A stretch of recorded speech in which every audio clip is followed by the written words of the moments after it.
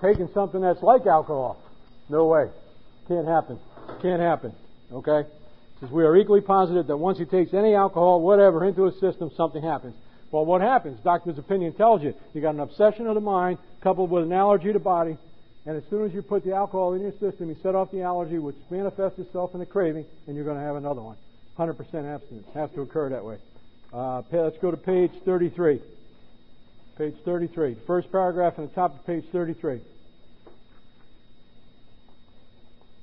First paragraph, top of page 33, about halfway through, it starts with a quote. Once an alcoholic, always an alcoholic. Commencing to drink after a period of sobriety, we are in a short time as bad as ever.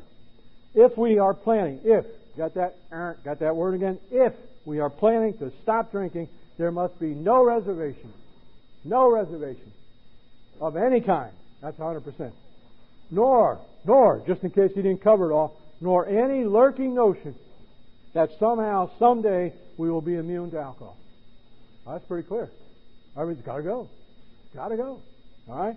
Can't be any of those lurking things back here. You know, let's go to page 30. I'll tell you about one of those lurking things. Page 30. Page 30. You all know what the first step in recovery is, right? First step in recovery? First step in program, you know. First step in a program is we admit we're powerless over alcohol and our lives have become unmanageable. Here it tells you, page 30, second paragraph, we learned that we had to fully concede into our innermost selves that we were alcoholics. This is the first step in recovery. First step in recovery, not the program. That's when it starts to happen. When you admit to yourself, that's 100%. Like they say in Texas, about 3 inches behind your belly button where you really live. You admit to yourself, you're an alcoholic. All right, first step in recovery. That's when the program starts to happen. Go up above that in the first paragraph on that page, and you look and you see about halfway through it says the idea, page 30 now, halfway through the first paragraph, the idea that somehow, someday, he will control and enjoy his drinking is the great obsession of every abnormal drinker. All right? You want to know if you're an alcoholic? Do you think that someday you might be able to control it? Well, let me tell you, I don't know a whole lot of normal drinkers, but they don't like to hang around with me. And they never did. But I got to tell you, if you're worried about your drinking, you're in trouble. Normal drinkers aren't worried about their drinking. You know why? Just too simple. Because there's any problem with their drinking. That's why they're not worried about it. So if you're thinking about your drinking, then you're probably an abnormal drinker. All right? And what Bill says is if you got this idea that somehow, someday you're going to be able to control this, you know, and I call that football mentality. All my football career, I never got my hands on a football. Played a lot of football. You know, my wife will tell you too much football, not enough helmet. Is that right? That's, you know, played a lot of football, never got my hands on a football. All right? I got that football mentality. I'm going to do it. I'm going to do it. Next, watch out. You know, got mud in my teeth. You know, that's okay. All right. So what's it tell me here? The persistence. Listen to it. The persistence of this illusion is astonishing. The idea that somehow, someday, you're going to be able to drink normally. All right. That's on page 30 in that first paragraph. It says the persistence of this illusion is astonishing. I will tell you a personal story. I stopped drinking. When my son was like, my son was seven, something like that. I stopped drinking. I don't think my son remembers me drinking. He's 29. It's just 29 past week. So I stopped drinking when he was 7. When he was going in junior high, he came to live with Pat and I. And when he was a junior in high school, I was still not drinking. And because I was not drinking, we could put him through college. And I told him, you can go to school. We're going to do this for you. And in his junior year, it came spring, we got in this new truck that I'd gotten, and we went camping for a week, and we stayed in hotels, and we camped, and we went all over Vermont, New Hampshire, and we went looking at the schools that he wanted to go to. And we picked a school, and I would tell you that would not have happened. That was a wonderful thing that this program enabled me to do for my son. It was a wonderful thing. It would never happen if I was drinking. And we went up there, and we went for that whole week, and we had a great time together. And he picked a school, and we got him in that school, and we put him through that school. We paid for it. You know, he's 6'5", and he's a fabulous basketball player, but he wanted to be a skier. And I used to buy him like $300 sneakers, say, go on, go shoot, you know. And he wanted to ski. So we ended up paying. We invested $60,000 in his college education, and we got a bartender. He tended bar for 7 years. He's now finally, he finally came around and began working at what he went to school for. Thank you, Jesus. Well, let me tell you the day that we went to his graduation. This was a great day, wonderful day in our lives. We were able to do this. See, nobody ever gave me nothing. My father died in a bar fight when I was 5, and he was never around to do these things. And I was able to give this to my son, and I was able to provide him with an education, like I wish somebody had done for me. And at the graduation day, a fine, wonderful day. We're standing there, and I said to my son, I said, we're not going to hang around too long, I know it's party time, And we went back to where he was living, and the keg was already there, and the guys were having their beers, and a thought came to me. Wouldn't it be nice to have a beer with this kid? Whoa. See, none of this would have happened if I was drinking. Well, yet my disease got me. Wouldn't it be nice? Just like one of those strobe lights. Wouldn't it be nice to have a beer with this kid? And I said, come on, Pat, we got to go. So I went to my son. I said, Eric, I got to go. And he understands. He'd rather have a sober dad than a present dad. So we left. We left. And that's what he's talking about. The persistence of this illusion is astonishing. It's going to come back when you least expect it. And if you haven't done the work between last time and this time, you're probably going to succumb to it. That's what it's telling you. Unless you've made that 100% commitment. All right? Unless you made that. Let's go to page 42. Page 42. Page 42. It's in the first full paragraph, down towards the end. Down towards the end. It says, this process snuffed out the last flicker of conviction that I could do the job myself. That's 100% commitment. All right? 100%. What page is that? 42. Let's go to page 76. Going too fast? Page 76. It's in the third paragraph in the last sentence. It's in italics. Charlie and Joe tell you that's that little squiggly stuff. It means it's important. It's on page 76, third paragraph, last sentence. Remember, it was agreed at the beginning that we would go to any length for victory over alcohol. That's 100%. And if you had the sponsor I had, you'd go about 100 miles past any length. Because you were going to do it no matter what. That's page 76. Let's go to page 59. Page 59, the first paragraph. What does it say?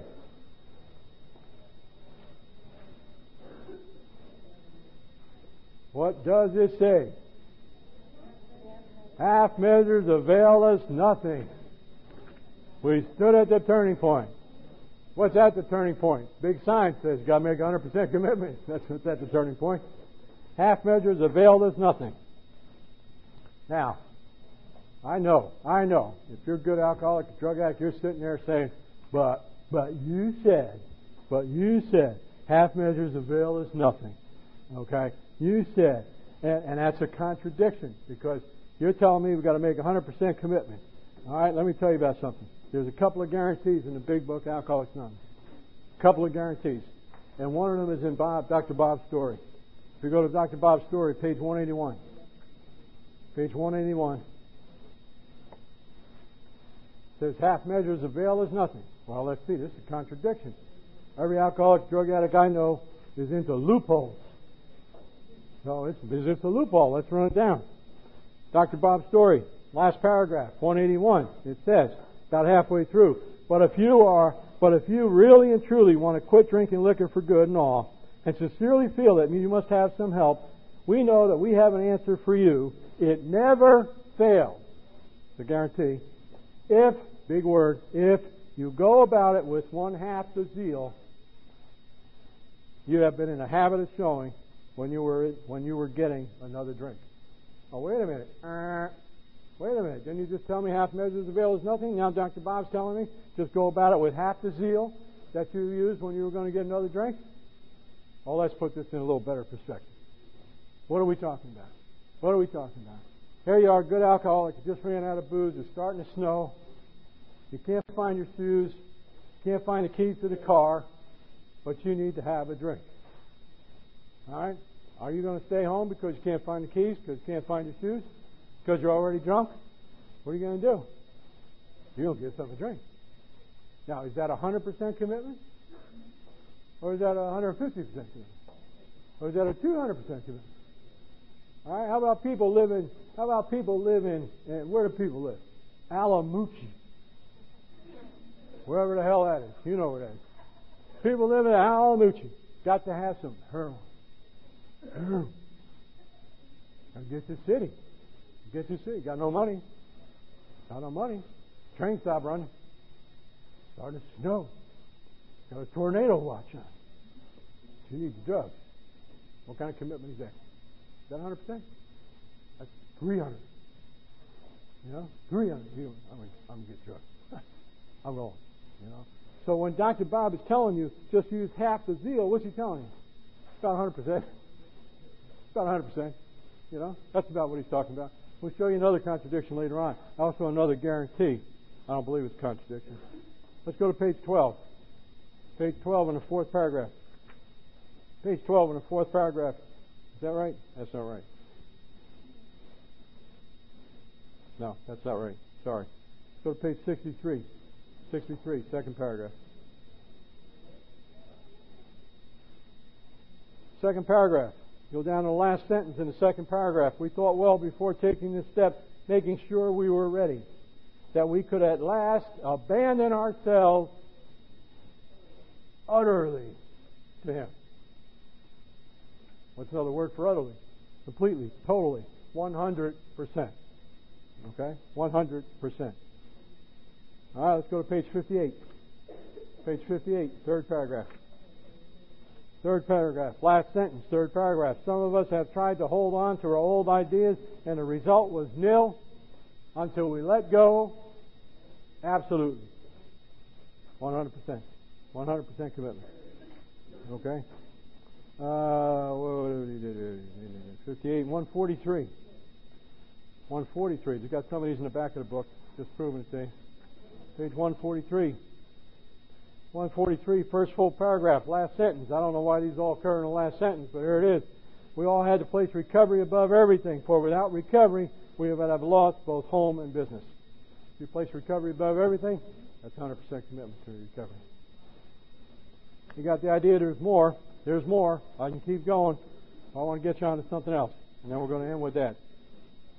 All right, we'll do some more of these tomorrow.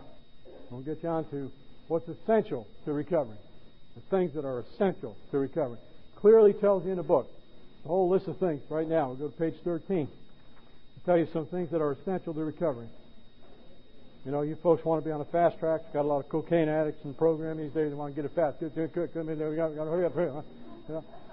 So here it is. We're just going to eliminate all the bullshit. We're going to tell you just those things that are essential to recovery. There it is. Bottom of page 13. Bottom of page 13, last sentence down here, it says, belief in the power of God plus enough willingness, honesty, and humility to establish and maintain a new order of things for the essential requirements. Pretty clear? Pretty clear, right there. Okay? Down the bottom of page 13, belief in the power of God plus enough willingness, honesty, and humility to establish and maintain a new order of things for the essential requirements. All right? These are things that are essential to recovery. Okay? Let's go to page 14. Page 14. All right, so if we could break down what it says on those pages, but we're not going to do that. Page 14, down the bottom of the page. It says, last sentence, for if an alcoholic failed to perfect and enlarge his spiritual life through work and self-sacrifice for others, he could not survive the certain trials and low spots ahead. All right, now that's essential to recovery right there. All right, it says, for if an alcoholic failed to perfect and enlarge his spiritual life. So, what did we tell you before? The solution to your problem is a spiritual solution. You have to have this spiritual awakening.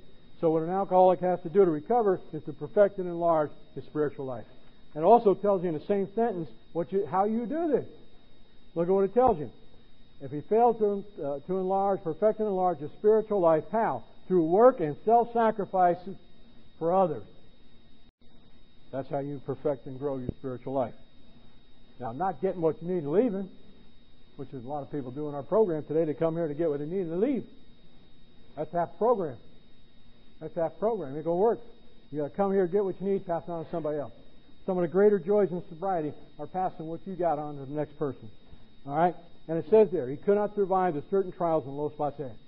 Well, what did Bill Wilson do in that telephone booth out there in Akron, Ohio? You know, he reached out to Dr. Bob because he was afraid of getting drunk. So he stayed sober as a result of that. Page 15.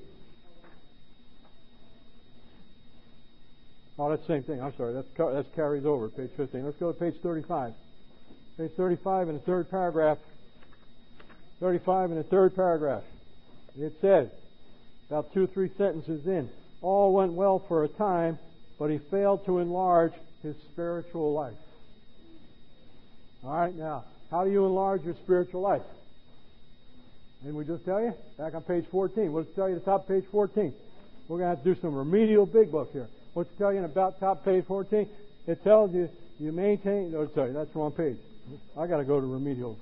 Page 15. It tells you perfect and enlarge your spiritual life through work and self-sacrifice for others.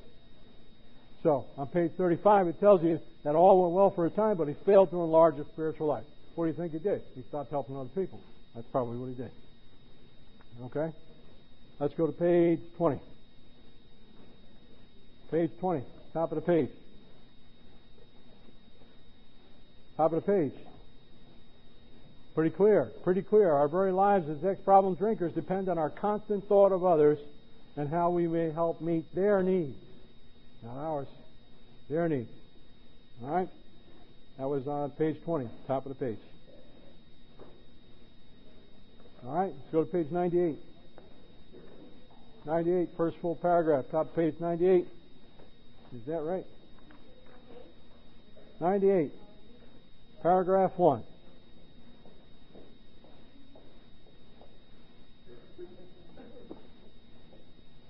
Paragraph 1.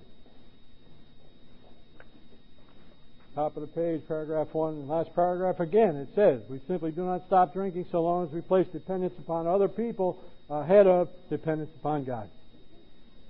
Is that right?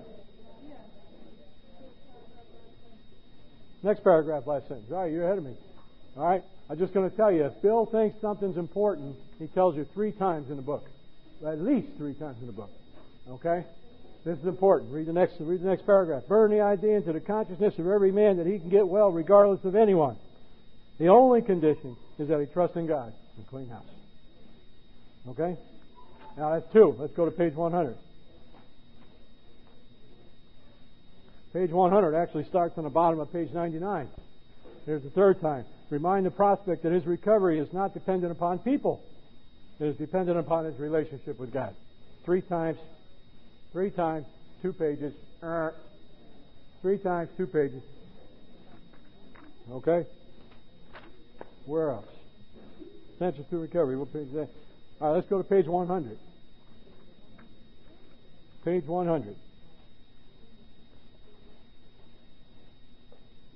Page 100. In the next paragraph, on page 100, first full paragraph, both you and the new man must walk day by day in the path of spiritual progress. If you persist, remarkable things will happen. When we look back, we realize that the things which came to us when we put ourselves in God's hands were better than anything we could have planned. Follow the dictates of a higher power, and you will presently live in a new and wonderful world, no matter what your present circumstance. That's one of my favorite quotes in the whole book. I'm going to top you off tonight with a story about a lady that's in our home group. A lady named Roseanne. She's in our home group, Pat and I. And Roseanne, about 4 years ago, was diagnosed with liver problems, and she had to get a liver. She had to get a liver, or she was going to die. And she had a rare blood type, so it was hard for her to get a match for a liver. And years went by, and she was coming up closer and closer on the list. And within the last year, they gave her a beeper to wear. And she wore this beeper, and when a beeper went off, she was supposed to go to the hospital because that meant they had a liver. for her transplant. And she was starting to deteriorate at that point in time. And she came to our meeting, and she started to look bad. Over a long period of time, she started to look worse and worse and worse. Every time he came, she had that beeper on her waist. And we went out to play golf with her one Sunday. Her and her boyfriend. I sponsored her boyfriend. Pat and I went out to play golf with her, and she said, we can't go too far away to play golf because if this beeper goes off, I have to go right to Beth Israel Hospital. That means they got a liver for me. And I said, honey, if that beeper goes off, I'm going to take you right to in a goddamn cart. I'm going to take you right in a golf cart to Beth Israel Hospital. Don't you worry about it. And the beeper never went off. And one night we're sitting in our meeting, Friday night meeting, Sparta, New Jersey, and Roseanne came in and she said that she had some bad news. The bad news was that day they had a liver for her, and her beeper malfunctioned. And she said, I know that God did not want me to have that liver, so He will take care of it. And I'm reading in the book here, it says, follow the dictates of a higher power, and you will presently live in a new and wonderful world, no matter what your present circumstance. And I'm going to tell you, that was Friday night one week. After a year of wearing a beeper, walking around afraid she was going to die, and not getting a liver, Saturday of the next week, the beeper went off and she got a liver. And I'm going to tell you it's because she lived what was in this book right here. She made that 100% commitment that this book is talking about right on that line. She's still walking and talking. In fact, she got married in April in Hawaii. She's getting everything she was waiting for. Old Robin's working working like crazy. She's getting everything, and what God's got in mind for us, I tell people when they're new in the program, make a list.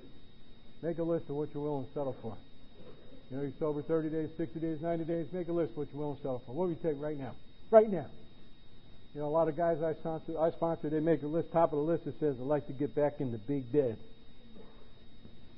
So they're sleeping on the couch. Or they're sleeping in the car. I'd like to get back in the big bed. I'd like to have all my bills paid. I tell people, make that list. Because I'm going to tell you, when you're sober 20 years, you're going to have more than what's on that list. You just do what God tells you. You just do what's in this book, and you will have more things in your life. I have things in my life that I wouldn't have put on the list to begin with. Peace of mind. I didn't think about peace of mind. I know about peace of mind. Big timers like me, gamblers like me, guys that are out there promoting, you don't think about peace of mind. Peace of mind. Coal miners get peace of mind. Farmers get peace of mind. Not me. You don't get peace of mind. Peace of mind's on top of the list today. So, we're going to do a little more of this tomorrow morning. Then we're going to start hammering the book, doctor's opinion, take you through the steps. By the time you leave, you're going to know more than most people in Alcoholics Anonymous know about the big book. That's it for tonight. Thank you. Good morning. My name is Fred, and I'm an alcoholic. Through the grace of God and the fellowship, Alcoholics Anonymous and strong sponsor, I've been sober since January 21st, 1976. That's custom in my group, and I'd have to make a commercial before we start. We have tapes. The gentleman at the right, Glenn K. Audio, Frank M., are here. They're making tapes of the Big Book study today. And if you want these tapes, you have to order by noontime. You can take away the whole set with you, and you just sign up with that gentleman over there. He also has a number of other tapes, which I'll recommend. Most everything that's on that table over there. I love Milt. If you like Milt, if you want to laugh, he's a great guy to get. Charlie and Joe's tapes are also over there. They are the guys that started this whole deal. And Charlie and Joe, just to fill in while people are moving around, Charlie and Joe have been doing this, I can't even guess how many years. And they do it free. So there's no charge when they go out to an area and do a Big Book study. People that invite them in only pay their expenses. And the tapes, you can make yourself very much aware of the Big Book in the old-fashioned way by getting the tapes from Glenn K. And studying them. I got a 45-minute drive to work, so I always have tapes in my car. I've worked through several sets of Charlie and Joe tapes, just teaching myself how to do this deal. So I suggest you do that. Do you have the old Charlie and Joe? Old Joe? You had them too. So Charlie and Joe came from Arkansas, Oklahoma, and Charlie is a white guy. Old Joe is a black guy. New Joe is an American Indian. All right? And as I understand it, Old Joe sponsored the American Indian guy, so there's been a continuity of sponsorship there. And whatever pair you've got over there, Charlie and Joe's, those are the guys. So last night we talked about some history. We talked about how the book's organized. And anybody who wasn't here last night, you need to have one of these sheets. I know I see some people. Winnie, there you are. If you didn't get one, come and get one. Just show you a little bit how the book's organized. We got them up front. We talked about a number of things last night that I'm not going to go back through today because you have to buy the tapes if you want to hear what happened last night. But we're going to start doing this morning what we left off doing last night. And what we left off doing last night, well, first of all, some of you weren't here. I want to read to you again page 177 in the 12 and 12. Page 177. And today, if we get enough time, we're going to bounce you back between the 12 and 12 in the big book. All right? Same guy, 15 years difference in time, writing the book. So we're going to bounce back and forth. But on page 177, at the bottom of the first full paragraph, this is our inspiration here. Since recovery from alcoholism, last sentence, since recovery from alcoholism is life itself to us, it is imperative that we preserve in full strength our means of survival. Now, preserving it in full strength means we don't dilute it, we don't change it. Okay, we preserve it just the way it was written, in the original big book, the way Bill put it down in the original big book. So it is imperative. All right. I usually have a dictionary around when I do this, but you can define the word imperative. It's absolutely important, necessary that we do this. So it's our means of survival. It's imperative that we preserve it in its entirety, just the way it was written. Now I'm going to point out to you that the way it was written in this book is the same way it was written in the front of in the book that you've got in front of you. It may look a little different because that's the way the original book looked. And in the original book, it was a big book, and we talked about it last night. They made it big so it looked like it was a good deal, and alcoholics would buy it because they thought they were getting the deal. But you'll notice if you match this book up to the book you got in your hand, it does appear to be different. And the reason it does appear to be different is that the doctor's opinion in the front of this book is included in the Arabic numbers. So the doctor's opinion is on page 1 in the original version. And what happened in the second edition is they moved the doctor's opinion forward. So it's not in the Arabic numbers. So the numbers of pages in this original book do not correspond to the second, third, and the fourth edition as it goes along. All right, that's important because later on we'll talk to you about how some of those things happen. But you'll notice that. And then what I understand is Bill Wilson thought in the second edition that anything in the Arabic numbered pages should be written by alcoholics. And Dr. Silkworth, who we've got pictures of up here, Dr. Silkworth is the guy who wrote the doctor's opinion.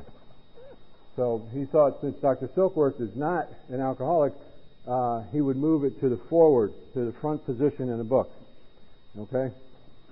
Now you also notice in this book, in the original version, Dr. Silkworth did not sign his name. So that's another difference you're going to see.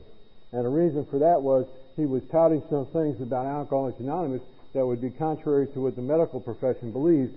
And this is my opinion. I need to tell you what it's in my opinion.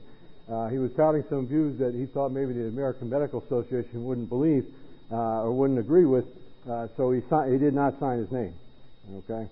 So that's a difference you'll also see. I think he was right.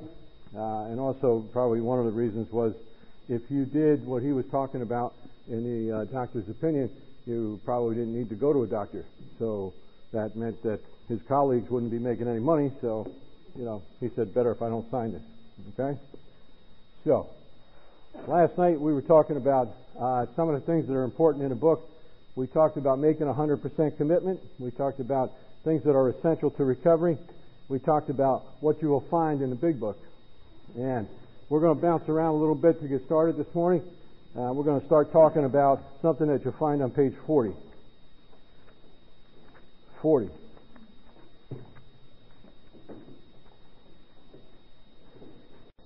It's something what the old guys talked about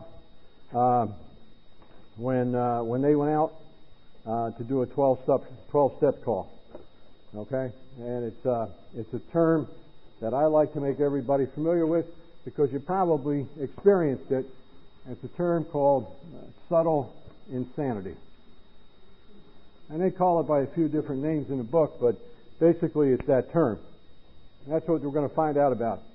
What the old timers did when they went and made a 12-step call is they told these guys, they told them about themselves, what happened to them, and they made sure they told them about this subtle insanity. All right, page 40 in that second paragraph, it says, "I was much impressed with what you fellas said about alcoholism." Oh, and by the way, this starts on page 39, and it's Fred's story. All right, now I love this because this could be me. And in fact, I was doing one of these studies, and a newcomer said, "Is that really you?" Well, I don't know how bad I look today, but I don't qualify to be in the book. It was written in 39. I was born in 42. So, but anyway, we said, well, later on we'll clear a spot and we'll let you land, pal. You come off of those pills they got down, you'll be all right. So, page 40, second paragraph. "I was much impressed with what you fellows said about alcoholism, and I frankly did not believe it would be possible for me to drink again. I rather appreciate your ideas about the subtle insanity which precedes the first drink. But I was confident it would not happen to me after what I had learned." Now, the book tells you a couple places here about people getting self-knowledge and beginning to understand themselves, but it's not enough to stay sober. Okay? And I don't know if you've experienced it, but I've seen people say, "Well, I've learned. I know what the problem is. I learned my lesson this time." And what Bill tells you in the book is self-knowledge is not enough. It's not enough because this subtle insanity is going to creep in, and you all know what that subtle insanity is. That's that little thought that's in the back of your mind that says, "This time it'll be different." Now, come on. How long are you sober? You're 6 months. Come on. You can do, look, come on. And in my mind, I got this subtle insanity that it's like those guys, those guys, those Revolutionary War guys with the fife and drum corps, the guy with the drum and a flag, and they're marching, and they start coming out of the back of my mind, and they say, "Come on, Fred, what kind of man are you? Follow me, men, come on, And you deserve a drink. You've been working all week. Come on, And then the Battle Hymn of the Republic starts playing in the background, Dun, dun, dun, dun, dun, dun. Yeah, come on, men. Let's go to the bar. That's the subtle insanity. Okay? That's the way it happens with me. Now, this is not new. This is going on when these guys wrote the book, 1935, 1937. So we all got it. You need to go to school on yourself and figure out where it is in you. What are those? What does it sound like in you? Let's go over to page 41. We'll find out. See, Fred's story, who starts on page 39, is back in the hospital detoxing again after Bill and Bob went to talk to him. Okay? And they went and talked to him and told him the whole deal. They told him about the subtle insanity, what happened to them, but he still went out and picked up a drink. Okay? Actually, let's start down the bottom of page 40. See if you can read. When you read the big book, you're supposed to read the black part, not the white part. But sometimes, I like to read in between the lines because there's information there. And it's down the bottom of page 40. It says, "In this frame of mind, I went about my business, and for a time all was well. I had no trouble refusing drinks and began to wonder if I had been making too hard work of a simple matter." Sound familiar? "One day I went to Washington to present some accounting evidence to a government bureau." Think about it. What kind of government bureaus are there in Washington where you'd have to bring some accounting evidence?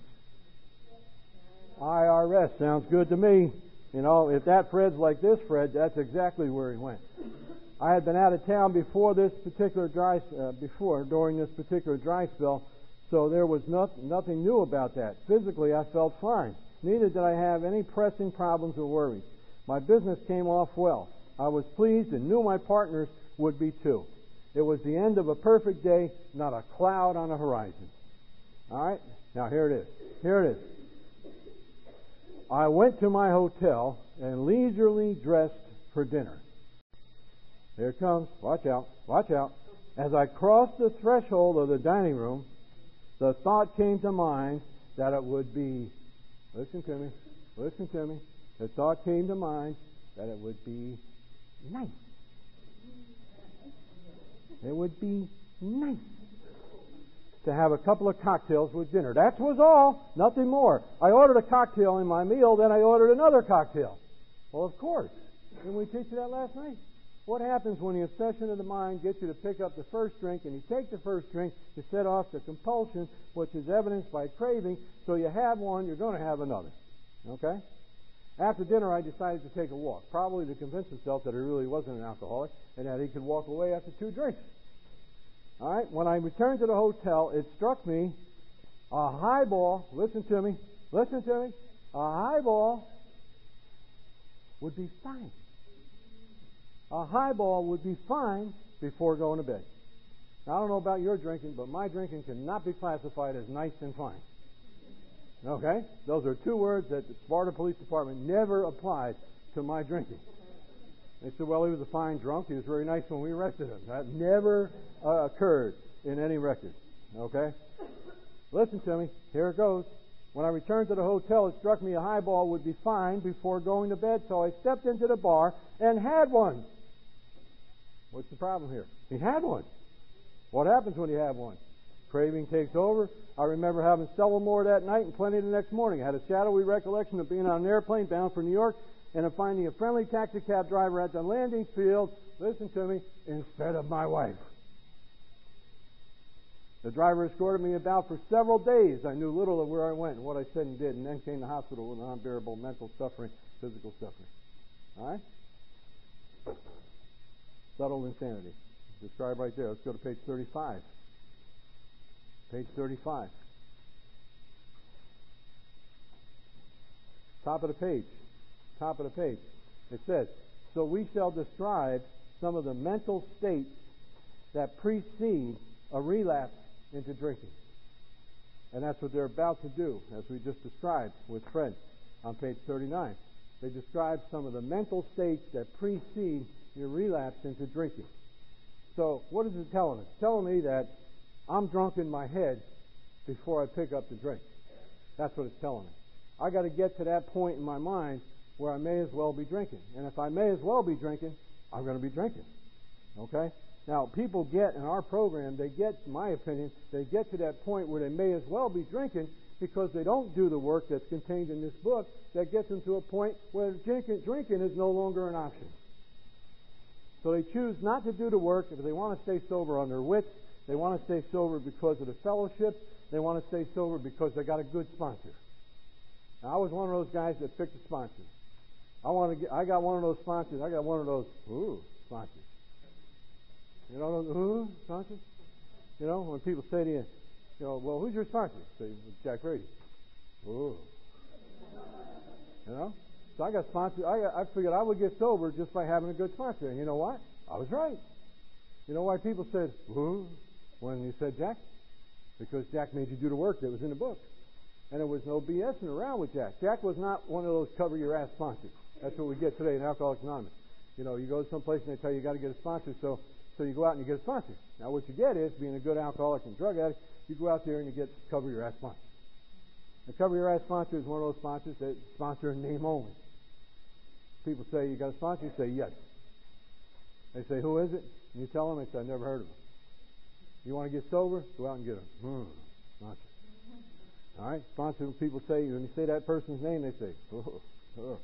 You know why they say that? Because they probably never asked that guy to be their sponsor. Because you're going to work. You're going to work. I was just telling Frank before that I found out the other night why I stayed sober. I'm sober 22 years. Nobody's more surprised than I am that I'm sober 22 years. Well, maybe there are. Maybe there are. My ex-wife's probably surprised, but a couple of judges and some attorneys and that. But anyway, I'm surprised. And I found out last Sunday night why I stayed sober. I found out. Somebody, a speaker at a meeting, told me why I stayed sober. He said that his sponsor kept him sober. His sponsor told him exactly what to do and when to do it. Therefore, he did not have to make any decisions in early sobriety because in early sobriety he wasn't capable of making any decisions. So his sponsor told him, you will call me Tuesday night at 8 o'clock. And since he knew that he had to call the sponsor on Tuesday night at 8 o'clock, he called the sponsor Tuesday night at 8 o'clock. Because that's when he was told to do it. You see, he didn't have to wonder all week, when am I going to call my sponsor? So he had a time to do it. And I realized that my sponsor told me, you will make coffee on Monday night meeting and you'll be there at 6:30. So all week long I didn't have to figure out, well, when should I go to a meeting Monday night? What time should I get there? I had to be there at 6:30. My sponsor told me exactly what to do. And by doing that, we avoided this subtle insanity which creeps in. All right, we're going to go to page, did we go to page 35? Yeah, we did that, right? How about page 23? Page 23, the first full paragraph. It tells you,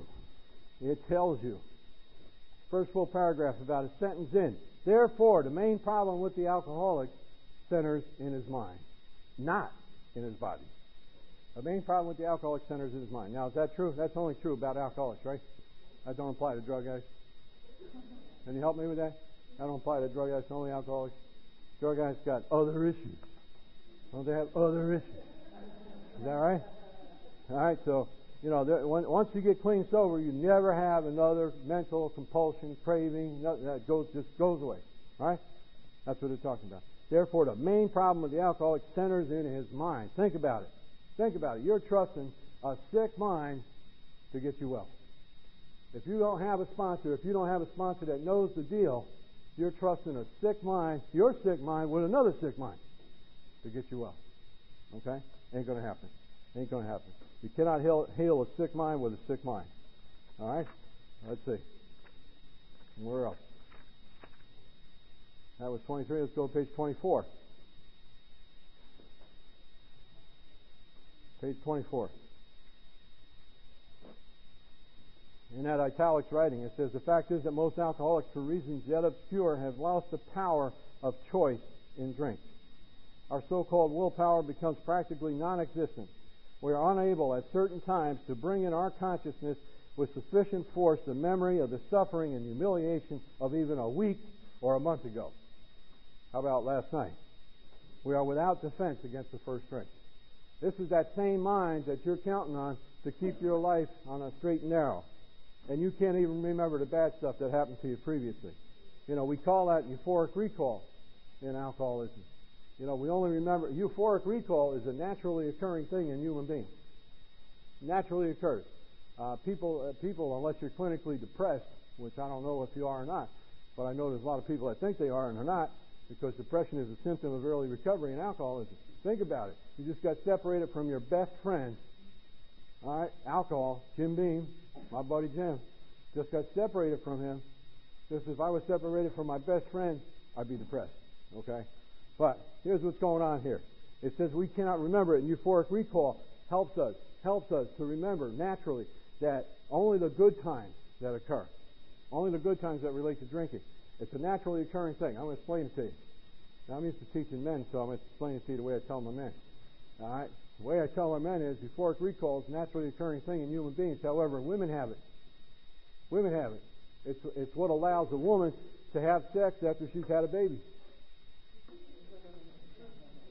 You have it, you see? Because you block out the pain of childbirth in favor of the pleasure of sex.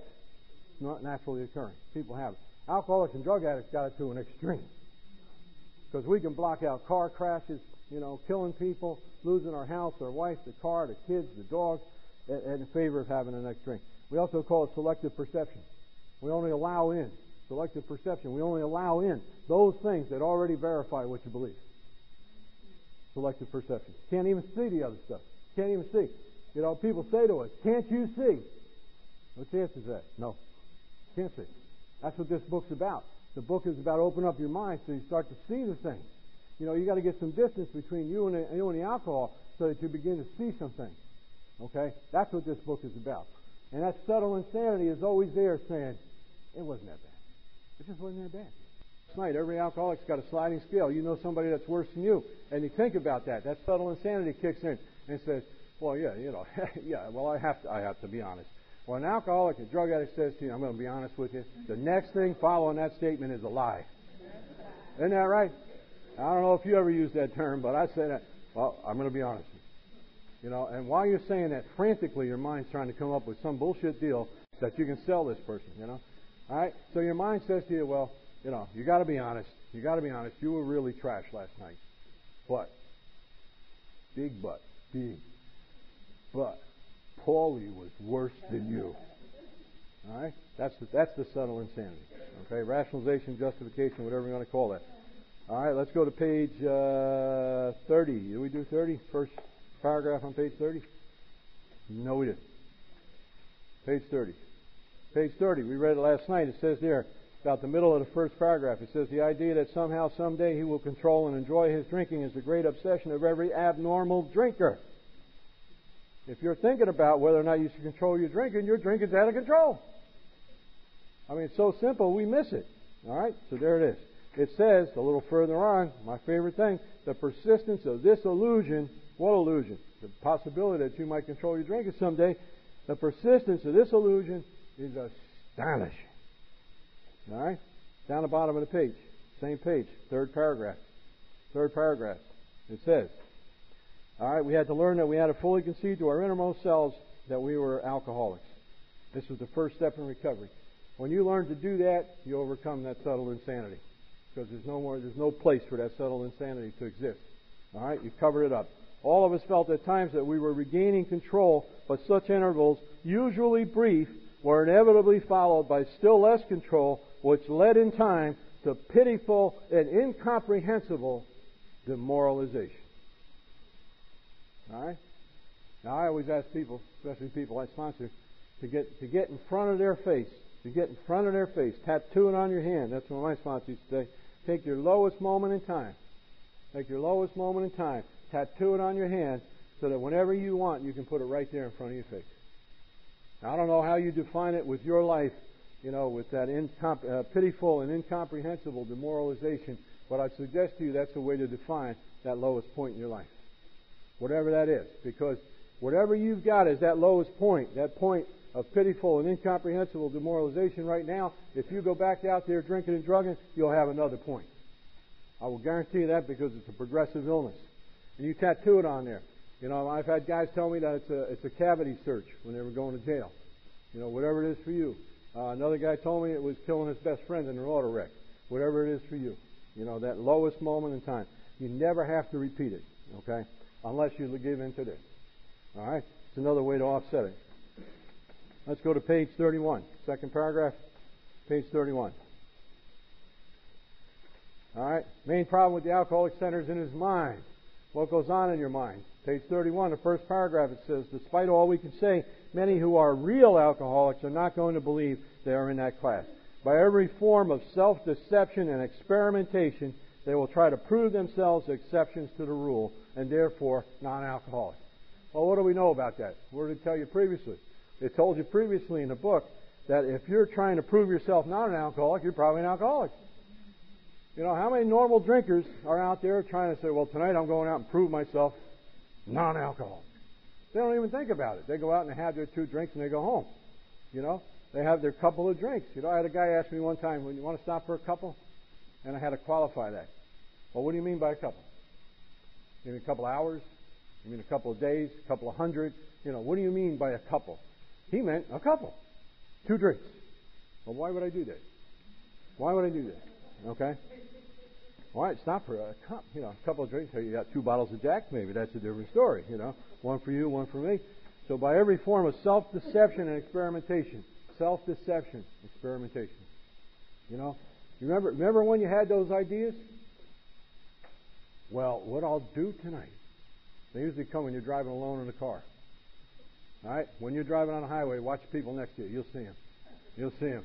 Yeah, I think your ears start turning around when they, their eyes light up and they get this red and blue glint, and they come up with an idea. I got it. Tonight when I go home, I'm going to have a quart of buttermilk before I drink the scotch. That's it. And they go like that. Now, just to show you that that's not new, look down a little further on page 31. There's 18 ways listed there that alcoholics that Bill thought about when he was writing this book tried to control their drinking. Here are some of the methods we tried. drinking beer only, limiting the number of drinks, never drinking alone, never drinking in the morning, drinking only at home, never having it in the house, never drinking during business hours, drinking only at parties, switching from scotch to brandy, drinking only natural wines. Let me stop there. Like? There are some wines out there ain't got no grapes in them at all. Right? You know, natural wines like Wild Irish Rose, Night Train, things that come in brown bags and bump in the night, you know. Okay? Natural wines. Now, I happened to grow up when Boone's Farm came out. All right? Boone's Farm. And I had my wife at that time, who was also named Pat, and I suggest that any of you drunks in the audience try to get all your wives' names same. You can never get in trouble. Never get in trouble. You know? So, my first wife, named Pat, she used to drink this natural wine. And she was like one of these hippie dudes, you know, hippie girls that, you know, and she would get her natural wine. And she'd get a natural buzz off her natural wine, you know. But she'd say, oh, it's raspberry and cinnamon. Oh, man, you know. So here it is. Here's the rest of them. Agreeing to resign if ever drunk on a job, taking a trip, not taking a trip, swearing off forever, with and without a solemn oath. I grew up in a time when a priest came to our house and my father knelt on his knees and the kids held candles and he took a pledge that he would never drink again. Till the following Friday. I didn't know that was part of the pledge. And we used to have to go out and chase him around and get the pay envelope before he drank it all up. But they used to do that. Taking more physical exercise, reading inspirational books, going to health farms and sanitariums, accepting voluntary commitment to a sanitarium. We could go on with the list ad infinitum. Okay?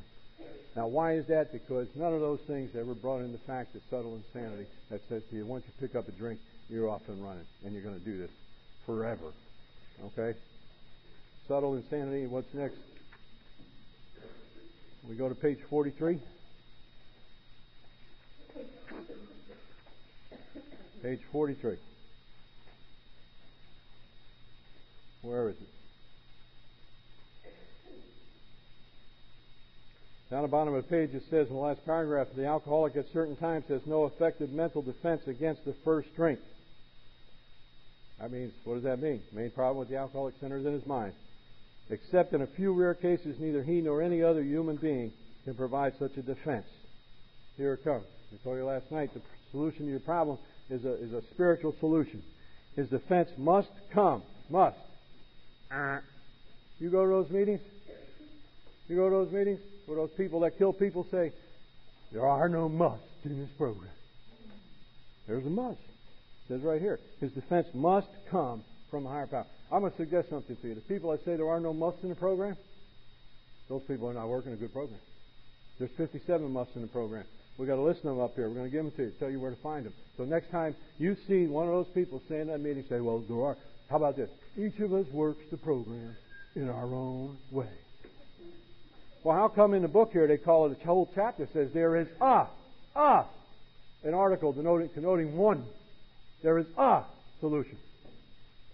Each of us works the program in our own way. There is one way to work the program. It's in the book. I suggest to you that person that's saying that at meetings never read the book. And last night we told you that reading the book ain't going to solve your problem. You got to study the book. It's going to solve your problem. All right? Well, here it is. It says his defense must come from a higher power. Why must it come from a higher power? Because we just read it previously. It says you're beyond human aid. That's why it must come from a higher power. You're beyond human aid. You can't do it. You can't do it. So it's got to come. You've got to plug in. You've got to plug in to that infinite power source because you yourself are a finite power source. And you cannot do this. Okay? Also, you cannot heal a sick mind with a sick mind. It says it real quick and easy right there. All right? I'll set that coffee cup down. All right, what else? Subtle insanity. I got a lot of them. And have you? Let's talk about second step. Second step is. Came to believe that a power. What does it say? Oh, have you been to those meetings? Those sanity meetings? You should call them sanity hearings. You been to those meetings? People raise their hand. People got time. They raise their hand. They say, Well, I know that I was insane when I drank, but, big but I am not insane now. Call the bus, get him out of here. All right? What's Bill talking about? He's talking about the subtle insanity that precedes the first drink. That's what he's talking about. Okay? Is he talking about the crazy shit you did when you were drinking, drugging? He's not talking about that. He's talking about that insanity that occurs, the subtle insanity that occurs before you pick up the drink. Therefore, following the first step, which says, I'm powerless over alcohol, my life is unmanageable, you now got to look at the idea that this is my problem. So what's going to happen before I start drinking is the subtle insanity is going to occur. Insanity, see the word? The subtle insanity is going to kick in. And you're going to need some help to get you out of that mind, out of that sick mind, which is the main problem with the alcoholic, and back into some kind of sanity in order to survive. Okay? And what did it tell you in the book? That you're beyond human aid and that it must come. It must come from a power greater than yourself. So what's the second step say? That's what it says. Came to believe that a power greater than myself could restore me to sanity. When? Before you pick up the drink. See, maybe you missed this. Maybe you missed this. So I'm going to be real kind. Maybe you missed this. The idea is not to drink. That's the idea. See, and maybe you missed this part too. Before you don't drink, you stop. So first you stop. Now, I'll go over this and I'll put it on the board if I need to. Here's it. Number one, stop. Number two, stay stop. Got it? That's it. That's it. Okay? Now how do you stay stopped when the subtle insanity kicks in? You plug into your higher power. That's how you do it. This is so simple, we miss it.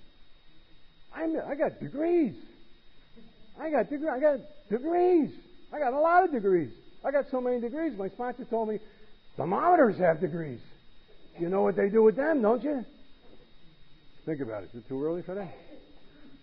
Too early for that. I got degrees. I know this stuff. He said, you know this stuff. How come you're back for the fourth time? Because I missed it. It's so simple, I missed it. All right? We're talking about the second step here. Okay? There'll be no pains and bones about it. I got too many more things to tell you about that subtle insanity. Okay, but I'm not going to do anymore. That's enough. We want to go to the next thing. All right? Subtle insanity. I want to go to the next thing, which is, we were talking about promises. Promises last night. And the promises to me are what keeps me going.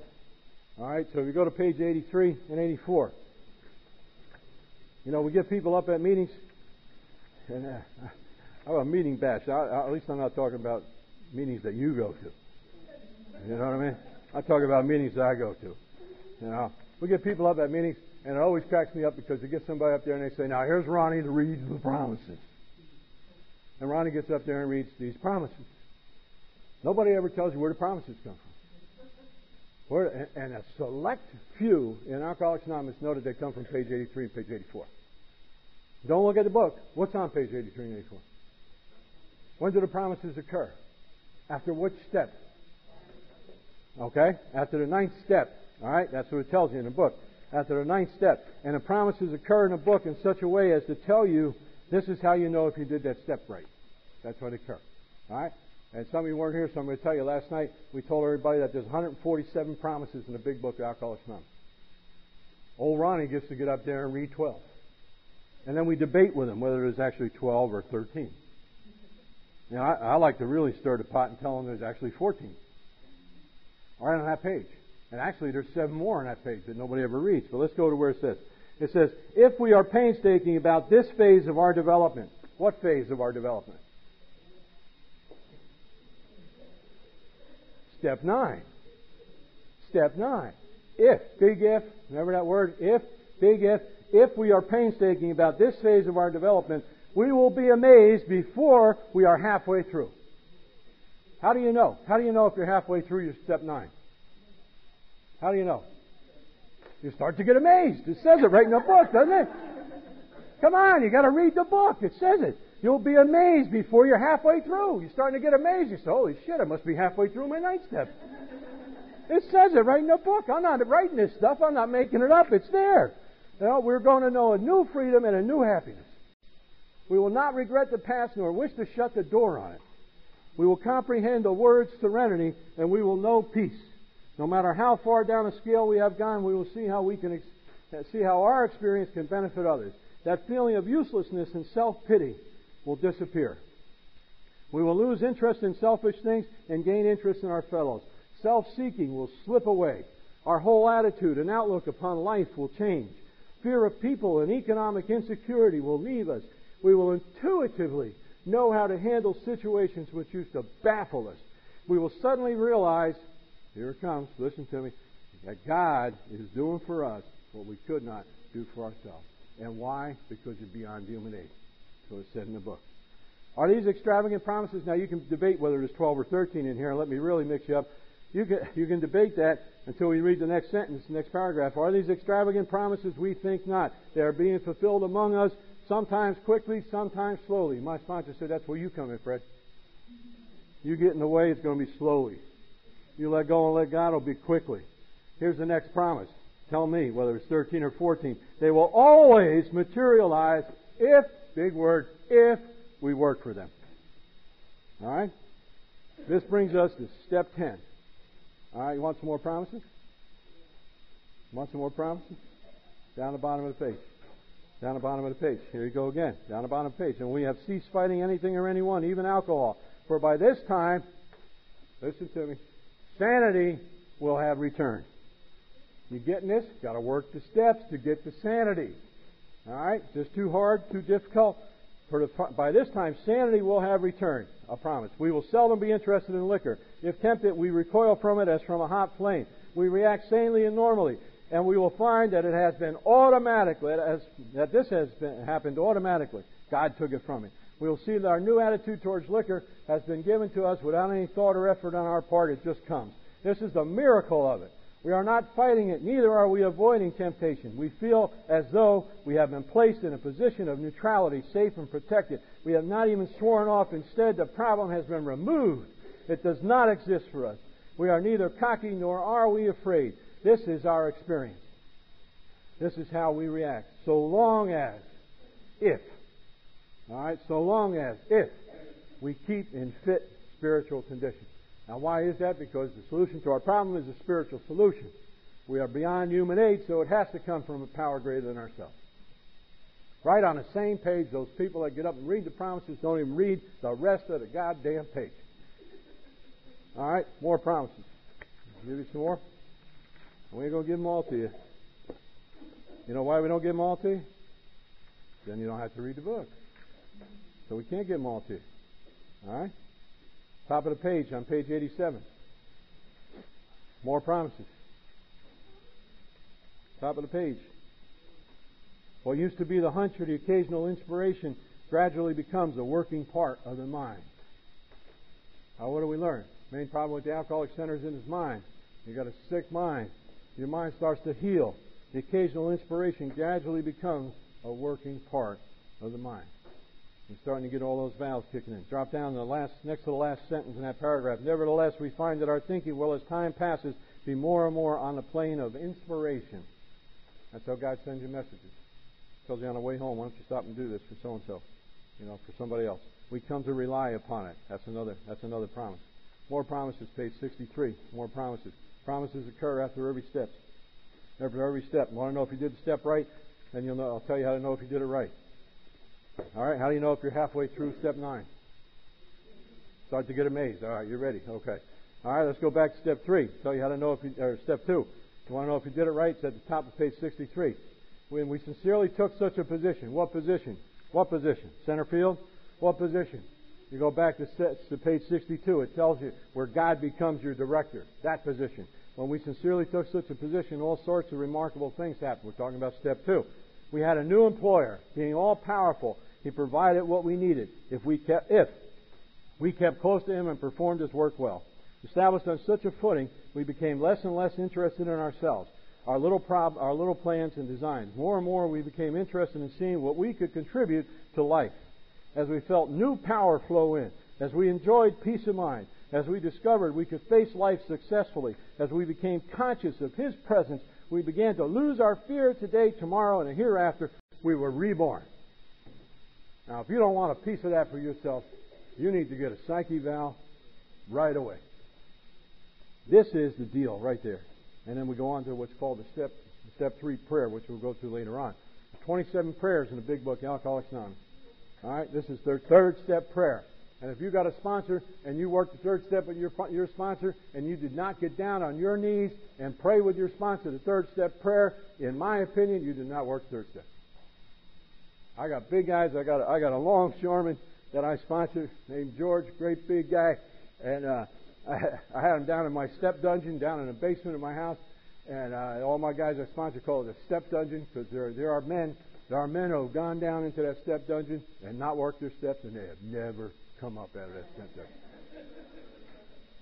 So I take old George down there, and I said, "Now, George, we're coming up on the third step, so you got to get on your knees." He said, "No way, man. This ain't happening, you know." I said, "Well, I'm getting on my knees with you." He said, "Well, maybe I'll try it." And we joined hands and we said the third step prayer. And that's 8 years ago, and George had never picked up a drink. Now, maybe it works. You know, it's just a suggestion, but maybe it works. Okay? More promises? I don't know. Can we do more promises? More promises?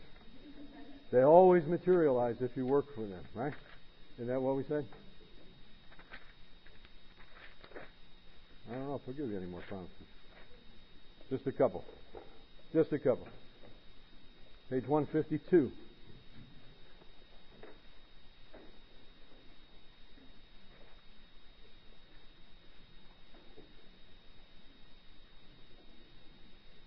In the second paragraph. More promises. Yes, there is a substitute, and there's vastly more than that. It is the fellowship of Alcoholics Anonymous. There you will find release from care and boredom and worry. Your imagination will be fired. Life will mean something at last. The most satisfactory years of your existence lie ahead. Thus we find the fellowship, and so will you. If you're not interested in that, you need to get yourself checked out very quickly. All right, that's enough promises. Let's talk about change. Let's talk about change. And change occurs first on page 25. 25. Page 25. Change.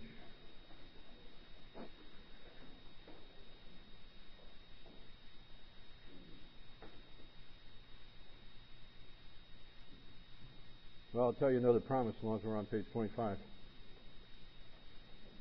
Make you at least happy anyway.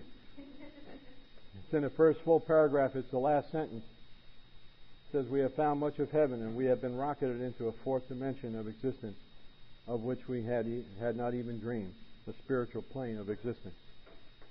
That's another promise. Okay? All right, here's about change. In the first paragraph, first full paragraph, it says, "There is a solution." Almost none of us like the self-searching and leveling of our pride, the confession of shortcomings, which the process requires for its successful consummation. That tells you about Alcoholics Anonymous in about a sentence. None of us like the self-searching, the leveling of pride, and the confessions of shortcomings, which the process required. What's a process, by the way? You know what a process is? You define a process. Process is a series of related activities geared to a specific end. That's a process. All right, you want to bake a cake? Change a fender on your car? You know, that's a process. You want to change your life? It's a process. Okay? You can wait and hang around until it happens to you, but it most likely has to be done through a process. So, it says here's the process. Here's the process. You need to do some self-searching. You need to level your pride. Leveling of pride, that's what old-timers used to do around a program. And now newcomers don't talk to old-timers that do that. You know, newcomers don't want to talk to because we're not kind enough. You know, when I came to Alcoholics Anonymous, you got two directions. Two directions. Sit down, shut up.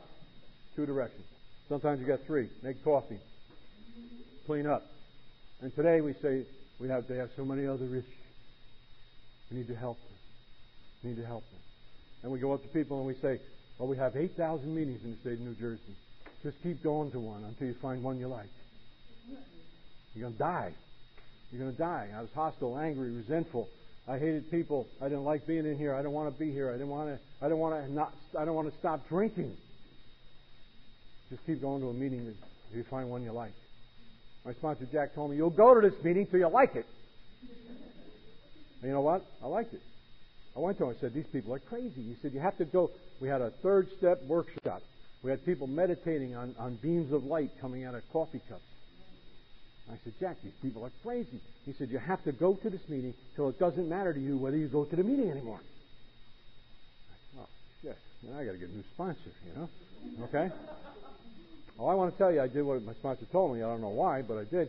And I went to that meeting, and at a point in time, Jack said to me, you want to change meetings? I said, no, I like this meeting. What changed? Still the same crazy people at that meeting. But in the process, I changed. And I was getting what I needed out of the meeting. See, you got to grow where you're planted. Trees grow anywhere, right? But you know where they grow? They grow where they're planted. Trees don't get to say, gee, I really like it over there by that red brick house, They're planted right here. That's it. We do geographic cures, okay? So, what was I going to tell you? I forgot. About change. Okay. Where is it? Change. Here it is in the second paragraph, a couple of sentences in. It says, the central fact of our lives today is the absolute certainty that our Creator has entered into our hearts and lives in a way which is indeed miraculous. That's change. All right, and I'm going to tell you that, in my opinion, God doesn't enter your heart. God's already in your heart. What happens is you covered Him over all these years with all the things you've been doing. You see, I like to talk about God traps, God jokes. And you see, if I was God, I'd be playing a lot of jokes on people. And God, because God's God, cannot give you, He cannot not give you what you need. He has to give it. He has to give you Him. He has to because He's God. But He's trapped, you see. He's trapped because He has to give you because He's God. He's got to give you God, and He's trapped. But He figured it out. He may have been alcoholic. I don't know. But He figured out an angle. You know what the angle is? He doesn't have to tell you that you got it. That's the angle. So every human being has exactly what they need to survive, and they've got God inside of them. God has to give you that, but He doesn't have to tell you guys. So we got people climbing mountains, 7 years in Tibet and all that stuff, trying to find God. And I think God's sitting up there in his Barco Lounger just dying. He said, I love this. Look at these guys. Look at what they're doing, And you come to Alcoholics Anonymous and they tell you two things you got to do. Clean house, find God. Now that's one thing you got to do, because when you clean house, you'll find God as a result of cleaning house. Okay, so He's in there. So it says here, the central fact of our lives today is the absolute certainty that our Creator has entered into our hearts and lives in a way which is indeed miraculous. Well, I don't want to question Bill at all, and I would never do that, but I'm going to tell you, what I found is it was already there. I just had to get in touch with what was over there. And I had so much between me when I got it, when He gave it to me, and what I did with it in between, when I got back to needing it and wanting it in order to survive, that I had to clean that out first. Okay? Page 25. We're there. Forget about it. Page 143.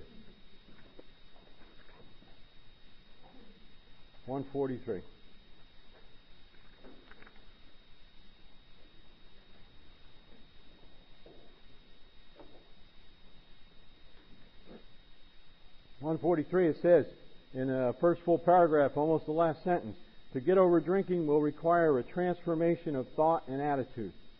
We all had to place recovery above everything, for without recovery, well, that's it. A transformation of thought and attitude. Okay? That's about it. Now, let me see if I can pull this one out. We didn't write this one down. If not, we're going to catch it when we go through the book.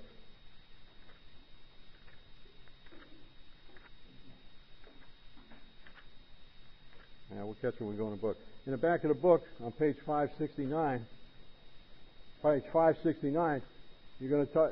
That's in any book that you got. It's page 569. Even a red book, it's not page 569 in a big book, in a red book, but it is page 569. And actually, in the red book, it occurs just before those gray pages, but it's still page 569.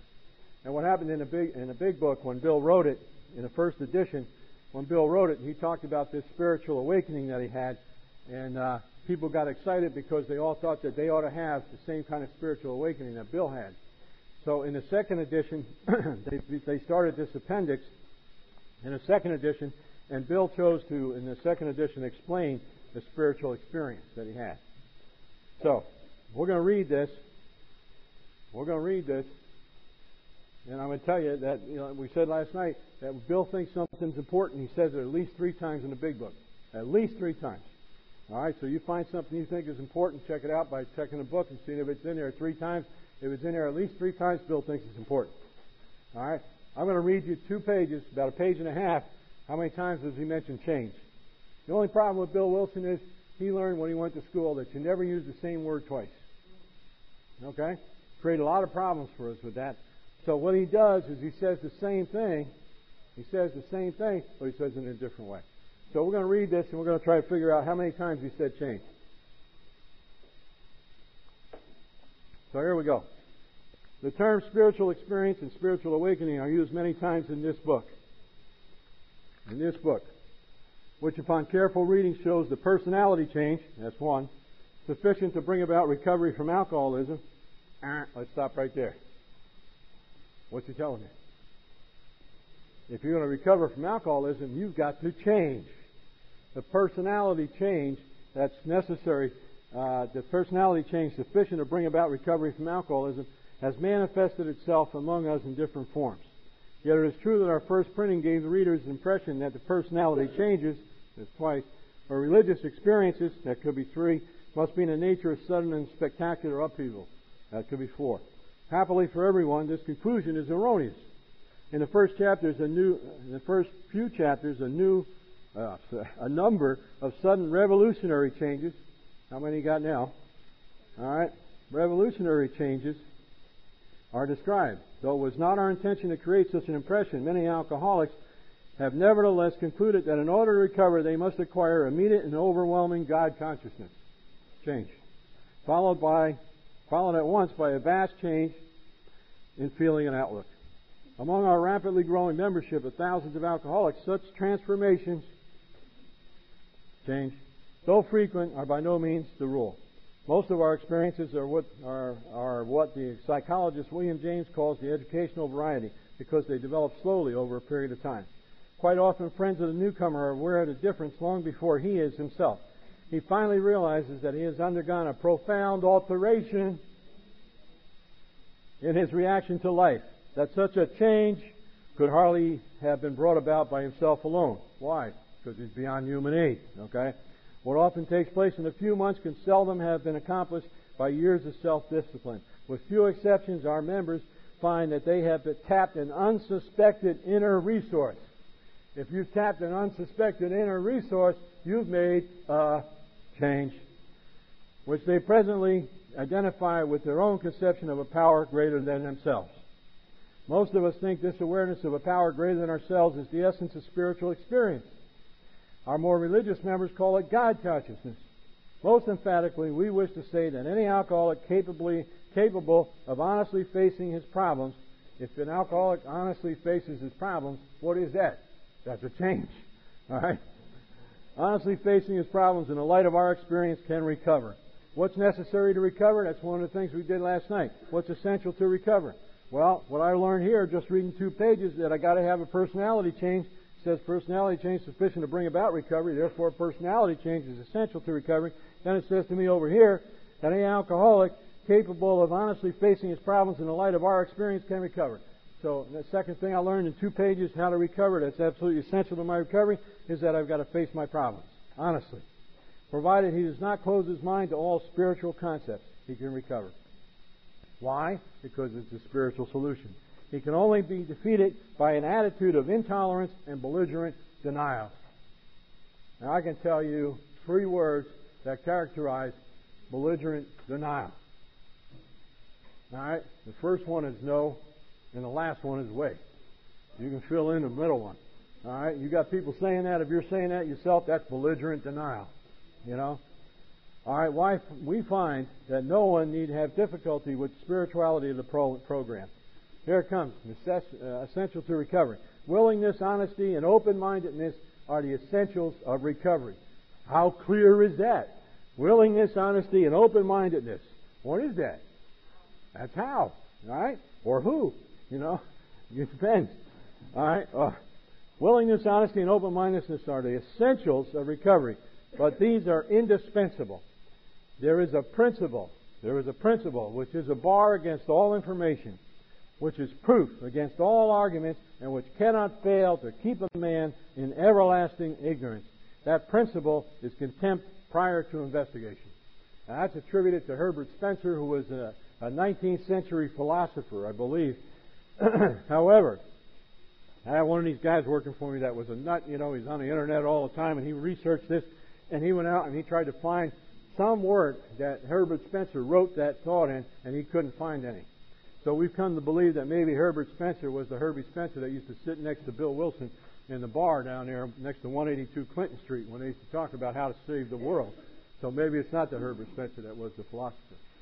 So I think we're going to do one more thing, and then we're going to take a break. We're going to talk about spiritual life. Spiritual life. Spiritual life. And go to page 155.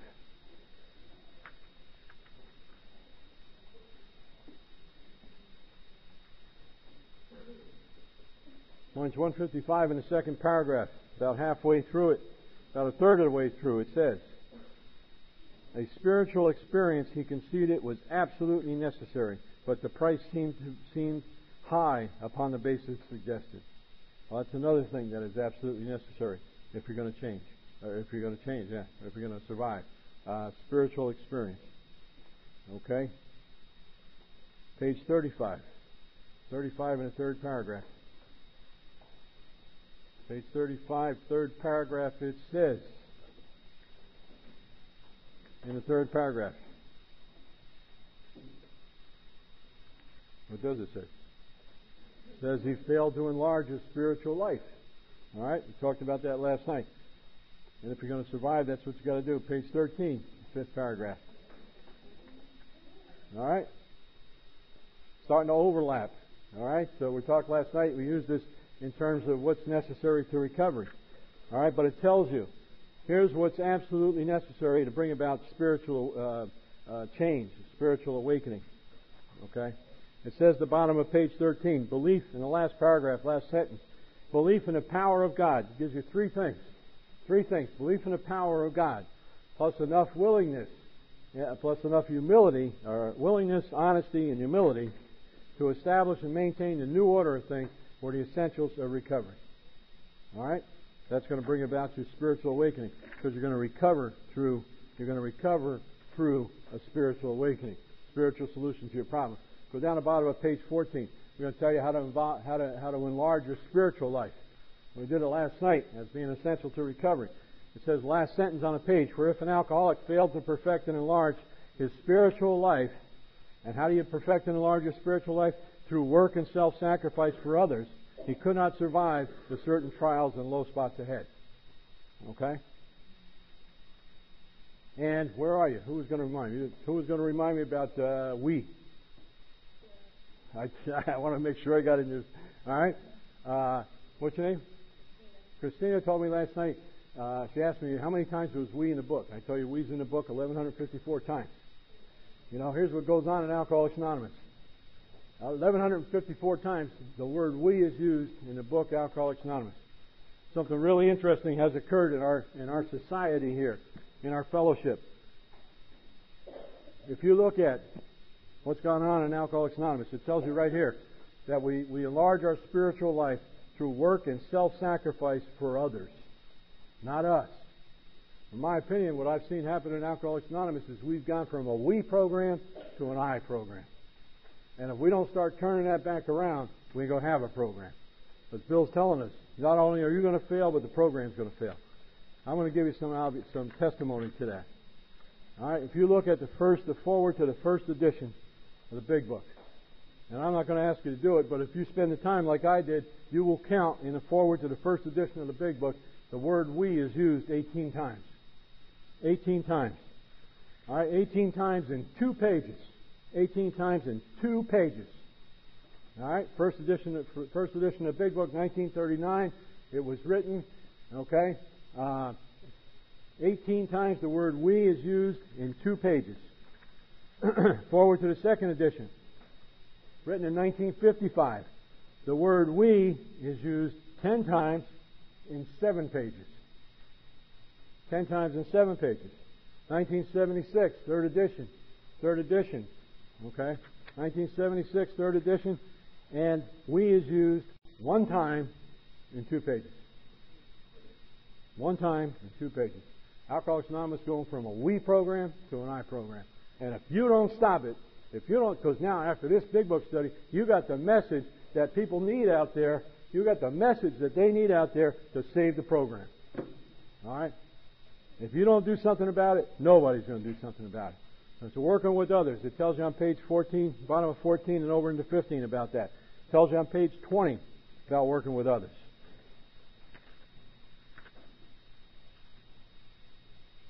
It tells you top of page 20, our very lives as ex-problem drinkers depend on our constant thought of others and how we may help their needs. Not only your lives, but Alcoholics Anonymous. Depends on that as well. You go to page 18. Page 18 in the 4th paragraph, it tells you the same thing. Page 18. People went on 12-step calls years ago. You used to have to get dressed up. You have to get dressed up because when you went and called on a drunk, you want to look good. Because you want to look like, something that this person would aspire to look like. We got people coming to meetings, Alcoholics Anonymous, they look, and they're sober some period of time, they don't even look presentable, let alone something that somebody wants to aspire to. So we have softened, we have compromised our principles. You get up to the podium in my group, you got to wear a shirt and tie. It's required. All right, bottom of page 18.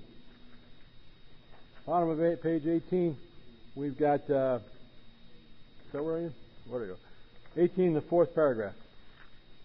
All right, it says, but the ex-problem drinker who has found a solution, who is properly armed. Listen to me. Listen to me. But the ex-problem drinker who has found this solution, how many solutions? 1 solution. This solution, who is properly armed with facts about himself. You got to read all these people. You got to read Gorski. You got to read all these people that are out there. You got to read 100 books. You got to know the latest stuff on the market. What are they telling you? If you're going to make a 12-step call, you're going to work with other people, you better know about yourself. Alcoholics, drug addicts, they know it right away. This guy's a phony. He's a phony. Okay? You don't want that guy. You don't want that guy coming to call on you that knows all those quick things. All those AA jargon stuff. Just easy does it. One day at a time. I'll be back tomorrow. It's like, all right? You want a guy that knows what he's telling you. Right? So armed with facts about himself. Now, why do you need to be armed with facts about yourself? Because that's what the original members did. They went out and told those people what they did, not what he ought to do. The ex-problem drinker who has found this solution and was properly armed with facts about himself can generally win the entire confidence of another alcoholic in a few hours. And you'll have that person doing things that nobody else could get him to do. Until such an understanding is reached, little or nothing can be accomplished. That's working with others. We'll find the right page and do more. All right, let's go to page 70. Page 70.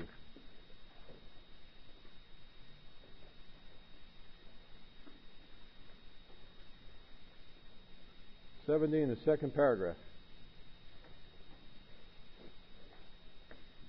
Page 70. Page 70. Maybe we should start over in the next page. It's wrong topic for working with others. Well, I'll tell you what. We'll tell you the story, and then we'll give you a break. But we'll do the whole deal. All right, page 69.